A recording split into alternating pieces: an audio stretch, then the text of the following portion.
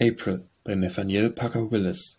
I have found violets. April have come on, and the cool winds feel softer, and the rain falls in the beaded drops of summertime. You may hear birds at morning, and at eve tamed of lingers till the twilight falls, cooing upon the eaves, and drawing in his beautiful bright neck, and from the hills a murmur like the hoarseness of the sea tells the release of waters, and the earth sends up a pleasant smell, and the dry leaves are lifted by the grass. And so I know that nature, with delicate ear, hath heard the dropping of a velvet foot of spring. Smell of my violets, I found them where the liquid south stole over them on a bank that leaned to running water.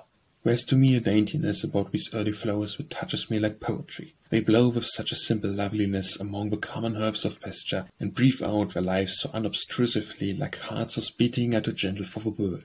I love to go in the capricious days of April and hunt violets, and the rain is in the blue cups trembling, and they nod so gracefully to the kisses of the wind. It may be deemed unmanly, but the wise read nature like the manuscript of heaven, and call the flower its poetry. Go out, ye spirits of habitual unrest, and read it when the fever of the world hath made your hearts impatient, and if life hath yet one spring unpoisoned, it will be like a beguiling music to its flow, and you will no more wonder that I love to hunt the violets in the April time.